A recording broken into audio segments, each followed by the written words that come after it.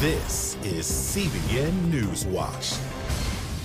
Thanks for joining us for CBN Newswatch. I'm Wendy Griffith.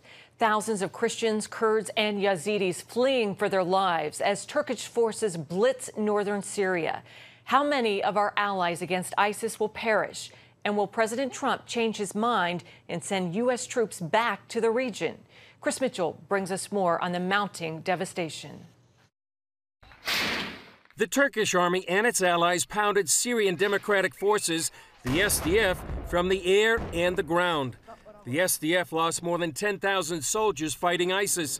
Now they're once again fighting for their lives and homes. The Turkish invasion includes the Free Syrian Army, jihadist troops who fight alongside Turkey, a NATO member. The Turkish invasion runs all the way across the nearly 300-mile northeast Syrian-Turkish border, from the town of Derek in the east all the way to Kobani in the west. The White House said Turkey had committed to three things: protect civilians, protect religious minorities, including Christians, and ensure no humanitarian crisis takes place. So far, all three have been violated. The fighting is forcing thousands to run for their lives. This woman asked, why did the Americans flee? Many have nowhere to go except the desert. And some humanitarian aid agencies are warning up to 250,000 residents may flee the fighting. Many civilians have been wounded. This is Morris Amsi, Bishop of the Orthodox Syriacs, visiting the wounded from the Turkish invasion. These are some of the others wounded in the past 3 days, including this 10-year-old boy. In a rare move, Syriac church bells in northeast Syria rang out for hours to warn local people to stay in their shelters. The church cried out for the indiscriminate Turkish bombing to stop. President Trump was asked if he would support sanctions against Turkey. Let's see what happens. We are going to possibly do something very, very tough with respect to sanctions and other financial things. In the meantime, the fighting goes on. These Christian fighters in the Syrian Democratic Forces visited this church, kissed the Bible, and headed back to the front lines to defend their homeland against the Turkish invasion. In a tweet, President Erdogan said he would like to kiss the foreheads of the heroes of the Mohammedan army. That was Chris Mitchell reporting. Turkish President Erdogan has been called the Sultan of 21st century Turkey.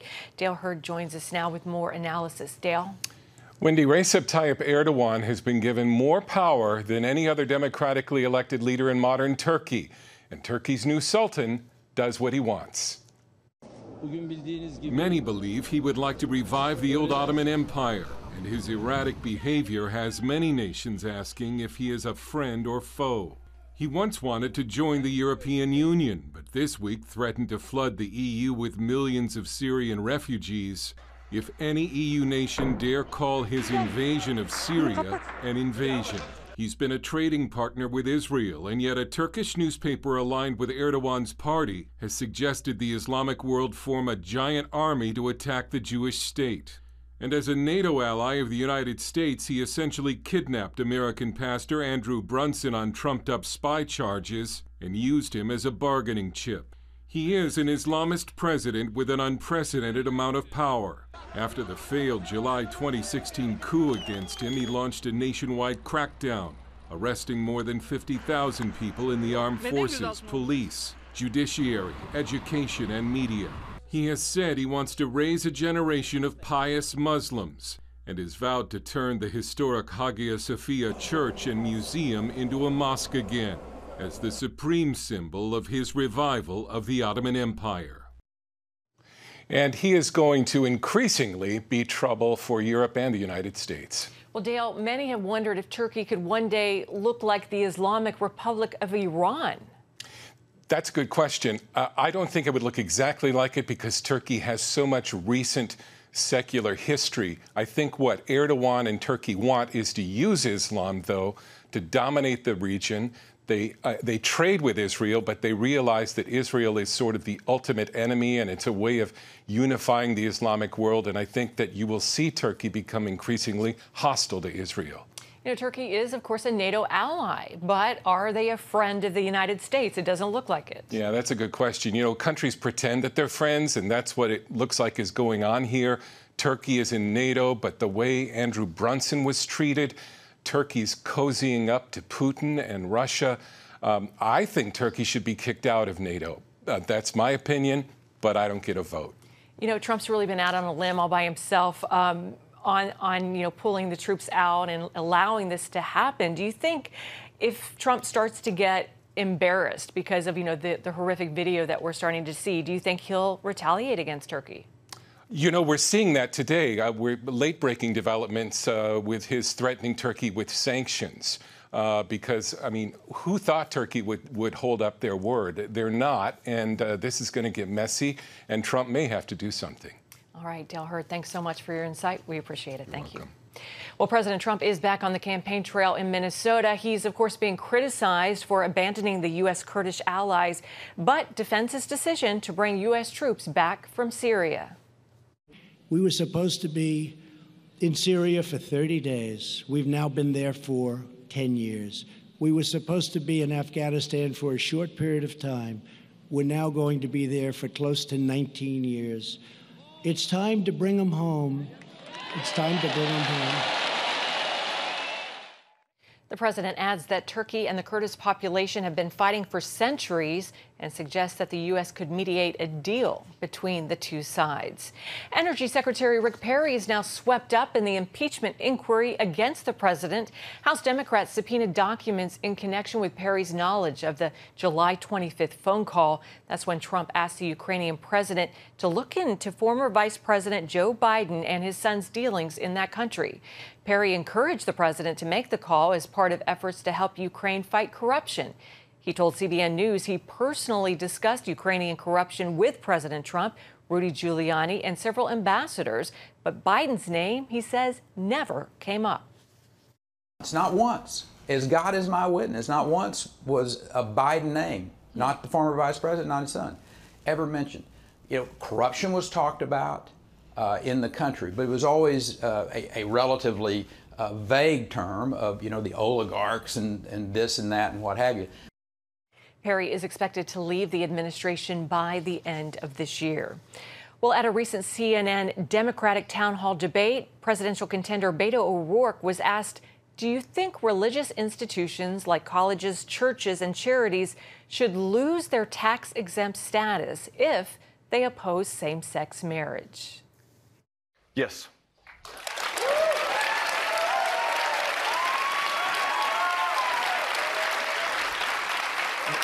There can be no reward, no benefit, no tax break for anyone or any institution, any organization in America that denies the full human rights and the full civil rights of every single one of us. 3 of the now 19 Democratic presidential candidates have clawed their way to the top. The big gainer, Elizabeth Warren. Joe Biden is nipping at her heels, and even after a heart attack, Bernie Sanders is hot on their trail. Jenna Browder explains how the big 3 have pulled away from the pack. Joe Biden holds a stable lead in the latest overall polling, but Elizabeth Warren tops the former vice president in some polls. Close behind, Bernie Sanders leads the 16 other candidates in the 2020 White House run. That rallying cry helping energize this Democrat surging campaign. Pitch in 2 cents so everybody else gets a chance to make it in America. Elizabeth Warren's wealth tax of 2 cents on the dollar amounts to a yearly 2% tax on those making more than $50 million.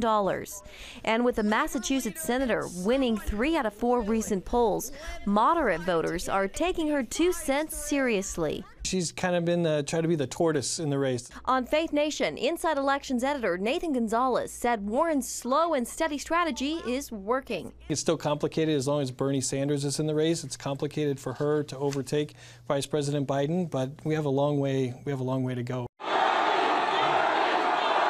Bernie Sanders has an even more aggressive tax on extreme wealth. Both are favorites among liberal voters. I just got out of the hospital a few hours ago, and I'm feeling so much better.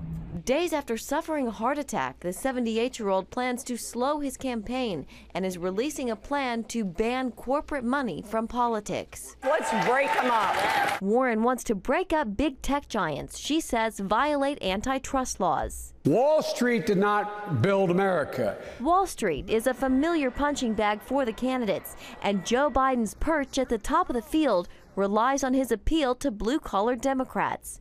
The former VP, facing some far-left plans like Medicare for All, wants to eliminate President Trump's tax cuts. I believe there was tremendous corruption with Biden. Hearing his name mentioned almost daily because of the impeachment inquiry into a presidential phone call isn't helping. This guy, like all bullies, is a coward. He does not want to run against me. Biden calls Mr. Trump's pay-to-play allegations in Ukraine unfounded. This is not about me. It's not about my son. Democrats in the bottom tier of the race are taking advantage of Biden's Ukraine problem while still keeping their fire trained on the president. What we've got here is a walk-in indictment, walking in a red tie. Beyond Biden's Ukraine problem is a drop in third quarter fundraising. Right now, Sanders and Warren are pulling in the biggest piles of cash at around $25 million. Biden's $15 million draw puts him in fourth place behind Pete Buttigieg. In Washington, Jenna Browder, CBN News. Thanks, Jenna. Up next, Christian content is being censored across the internet, but one tech company is giving them an open platform. We'll show you how.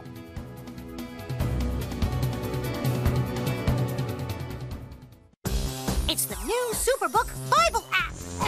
It's packed with games, activities, and Superbook episodes that you can watch for free. Oh, no! There's trivia, a fun daily devotional, and answers to your Bible questions. Plus, an easy-to-understand Bible the whole family will enjoy. You can even create your own Superbook character. Ta-da! It's the new Superbook Bible app. Free downloads on iTunes, Google Play, and Amazon. Young people, millennials, are flocking to church. It's not an exaggeration to say that we love to meet them and that we love to know their stories. Come home to the Southern Gospel Station from CBN Radio. You'll enjoy a rich Southern blend of bluegrass, classic gospel, and Southern Gospel favorites. CBN Southern Gospel. Available now at cbnradio.com. Woohoo! Hi, Superbook fans. Here's something else you'll love. It's the new Superbook Bible app. It's packed with games, activities, and Superbook episodes that you can watch for free. Oh, no! There's trivia, a fun daily devotional, and answers to your Bible questions. Plus, an easy-to-understand Bible the whole family will enjoy. You can even create your own Superbook character. Ta-da! Whoa! The Millsburg Falls man coming. Sorry, pardon me. Sorry, excuse me. Ouch! Are you getting this? Earn super points to win daily prizes, too. And so much more! Time to get back to my adventures. See you soon. It's the new Superbook Bible app. Free downloads on iTunes, Google Play, and Amazon. Conservative and Christian censorship in big tech. It's a growing issue and something Congress and the White House are looking into. In the meantime, one platform wants to provide Christians a greater voice on social media. Caitlin Burke has our story. When it comes to censorship, Christian influencers complain they're being squelched on social media platforms at the same rate as Nazis and white supremacists. Just look at these examples. Pinterest blocked the pro-life group Live Action, labeling its content as pornographic. YouTube accused of restricting Christian content by classifying it as homophobic. Google recently sent this message to a military charity, indicating the word Christian was an unacceptable keyword and violated its ad policy. Plus, Twitter and Facebook are regularly accused of banning or blocking Christians for posting content they say doesn't meet their standards. It's hard to measure when that happens, right? Because views are suppressed, pages are taken down, searches are suppressed. While big tech seems set on silencing Christians, a new platform seeks to give them a voice. As those news alerts from all different platforms and their whistleblowers that are coming out, and as those news reports increase, we're more dedicated than ever to creating a place for people to share the gospel, consume the gospel, upload the gospel. Brian Joy is the co-founder of G-Faith, a Christian tech company planning a series of products for people of faith. We right now are launching a video service for pastors around the globe, and our goal, our single goal which is our trademarked slogan, is to connect the kingdom and bring the gospel of Jesus Christ to people all over the world. Joy says his video service is different from anything else out there, specifically in the faith world.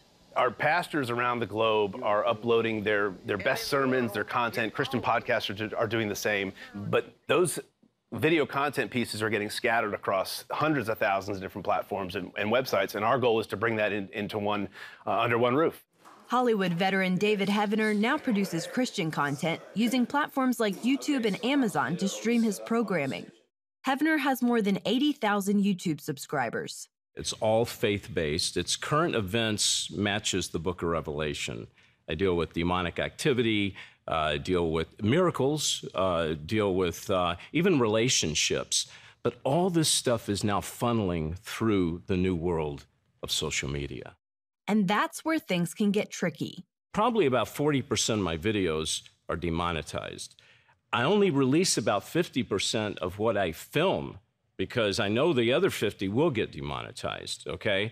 And what it is, they call it advertiser unfriendly, okay? They say that the advertisers don't want to run ads because of the topics. Heavener says while it's hard to pin down exactly what will be flagged, there is one recurring theme. Faith is the common thread that causes demonetization, okay?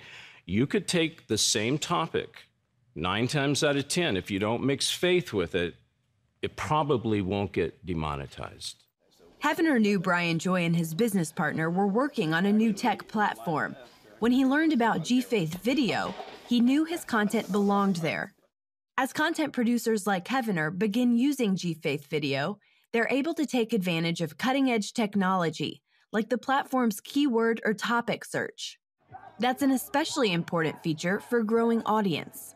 What reaches a younger generation are clips of content that aren't long. So if we want to reach them where they are, we wanted to develop the technology to pull out meaningful gospel messages in 90-second to 3-minute clips that we could pass around the world. Now that G-Faith Video is live, Joy says he and his partner have a number of new products in the pipeline. It won't be your typical app products or tech products. We're going to be hearing feedback from people and people in ministry and missions and people of youth ministry to find out what do they need, and we're going to develop those products to share the gospel.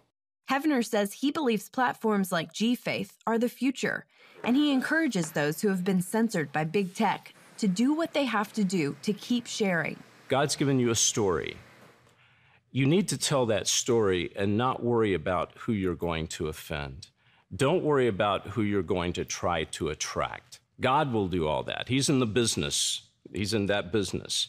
You've got to be honest to your story, and you've got to pour your heart out and do everything you can to tell that story. Caitlin Burke, CBN News, Panama City, Florida. Thanks, Caitlin. Still ahead, we'll show you how this Bible captures the attention of children in a new way. Are you suffering from feeling tired or worn out during the day? Can you not turn off your brain at night? You are not alone. Hi, I'm Dr. Michael Bruce, the sleep doctor, and I've partnered with the Christian Broadcasting Network, and we're going to bring you some unbelievable information that you can use tonight to get a better night's rest. Wake up to your best life. Call 1-800-700-7000 or go to cbn.com to get your free copy of Protect Your Sleep today. If you want to be an attorney with a passion for serving people and for excellence, Regent University needs to be high on your list.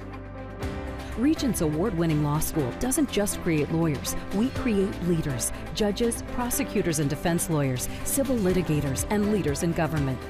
My focus has been trying to really make sure we have the future leaders we need for the bench and the bar and for society generally.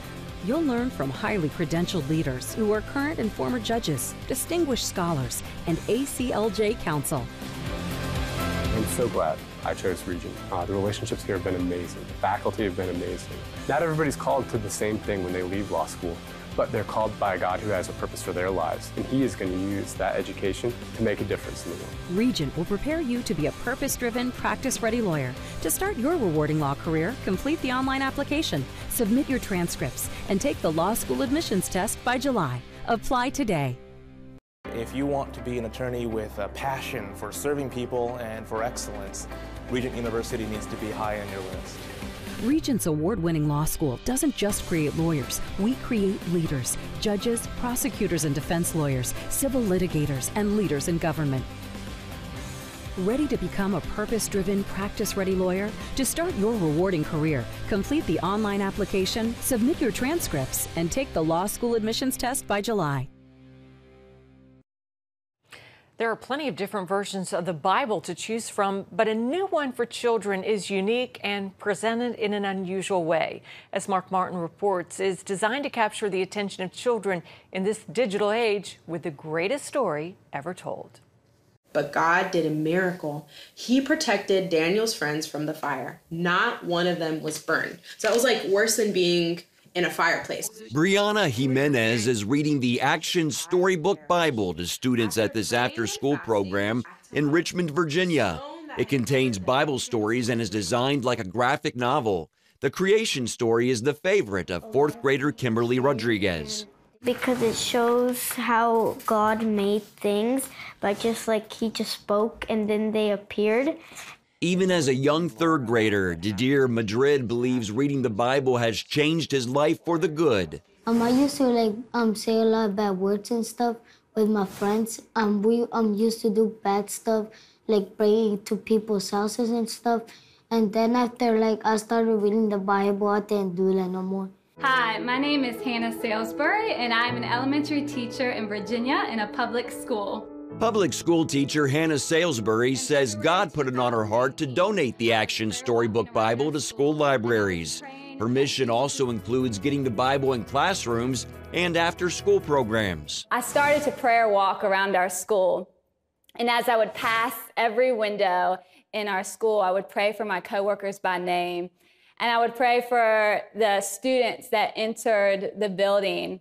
And there was one particular day that I prayed that Jesus' name would be mentioned in the classrooms and hallways of our school. And little did I know that prayer got answered in bigger ways than I could have imagined. One bigger way came in April when Salisbury launched the nonprofit organization Bibles in Schools. God really opened my eyes to realize if we have this old Bible in our school, how come we don't have a more engaging Bible that's fun and that has pictures in it? The movement has now spread to 18 counties in Virginia and 7 states. Since people started donating the Bibles, Salisbury says around 125 students have checked them out from their libraries. You might be asking yourself, is a Bible even allowed on the shelves of a public school library? Or am I even allowed to donate a Bible to a public school? On her website, Salisbury urges you to know your rights and then to use them. Anybody can donate anything to their library at school. It is, if they take other donations, then they have to accept the Bible donation, but the librarian does not have to put it on their shelf. So that's where prayer really comes in. As teachers, if you have other literature on your school shelves, you can have the Bible on your shelf. Art teacher Chelsea Joyner believes God woke her up early one morning and planted the idea to put a Bible in her classroom.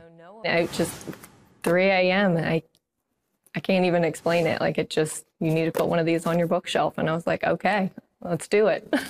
The Action Bible is also available in versions for middle and high school, which means Levi will be able to stay in the Word through graduation. Why do you like this Bible? Because I like to learn about God. Why do you like to learn about God? Because He's the best and good. I like the part like He died on a cross and take our sin and come back alive. Mark Martin, CBN News, Richmond, Virginia. Well, stay with us. There's more of CBN Newswatch straight ahead.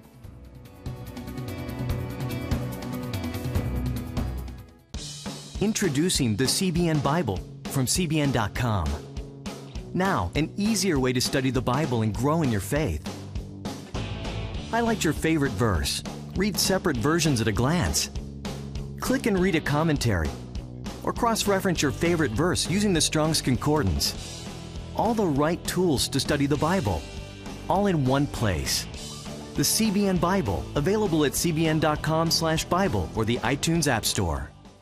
It has the power to influence weight loss, boost your immune system, and improve brain function. We've seen an explosion of data on the role of the gut microbiome in health. The free Build a Better Gut booklet reveals the latest information about the gut microbiome. You'll discover how your gut affects the rest of your health. The gut microbiome has been linked to depression and cancer and heart disease. Learn how to build a stronger, healthier gut. The microbiome, if it's in good composition, are really protecting us all the time from more invasive things. Get the Build a Better Gut booklet, free from the Christian Broadcasting Network. Call 1-800-700-7000 or go to cbn.com/buildabettergut.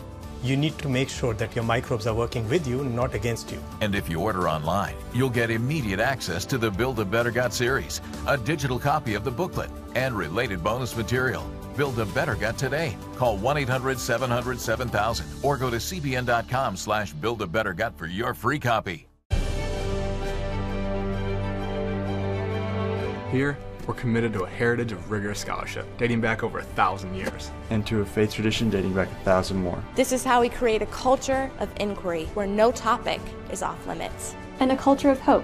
Anything's possible! It's Christian leadership. And it's changing the world for the better. It's higher learning. It's greater knowing. It's what makes us whole. It's what makes us Regent. It has the power to influence weight loss, boost your immune system, and improve brain function. We've seen an explosion of data on the role of the gut microbiome in health. The free Build a Better Gut booklet reveals the latest information about the gut microbiome. You'll discover how your gut affects the rest of your health. The gut microbiome has been linked to depression and cancer and heart disease. Learn how to build a stronger, healthier gut. The microbiome, if it's in good composition, are really protecting us all the time from more invasive things. Get the Build a Better Gut booklet, free from the Christian Broadcasting Network. Call 1-800-700-7000 or go to cbn.com/buildabettergut. You need to make sure that your microbes are working with you, not against you. And if you order online, you'll get immediate access to the Build a Better Gut series, a digital copy of the booklet, and related bonus material. Build a Better Gut today. Call 1-800-700-7000 or go to cbn.com/buildabettergut for your free copy.